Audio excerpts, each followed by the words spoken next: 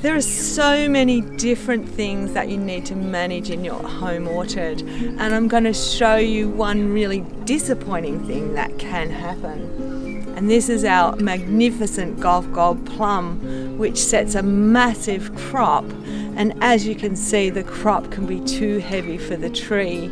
So in order to avoid the disappointment of something like this happening to your tree, what you need to do with a tree like the Gulf Gold Plum is to thin your fruit.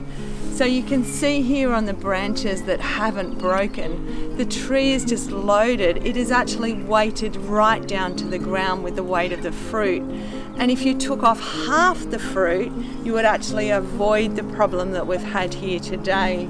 So what's happened to us is we've had a massive crop on our tree, and then we've had some really extremely windy weather, and the pressures on that break the branches.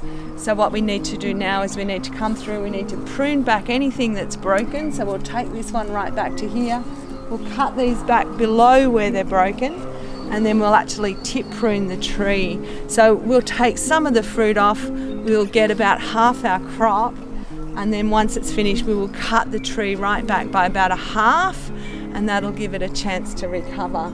But if you want to avoid this, really important, thin your fruit and you will get a really great crop and you'll avoid the damage to your tree. My name is Kath Kermode. Thank you for watching this video. I do hope you've enjoyed it. Please click on the bell to subscribe to our videos so you don't miss any, and keep watching here at daleysfruit.com.au.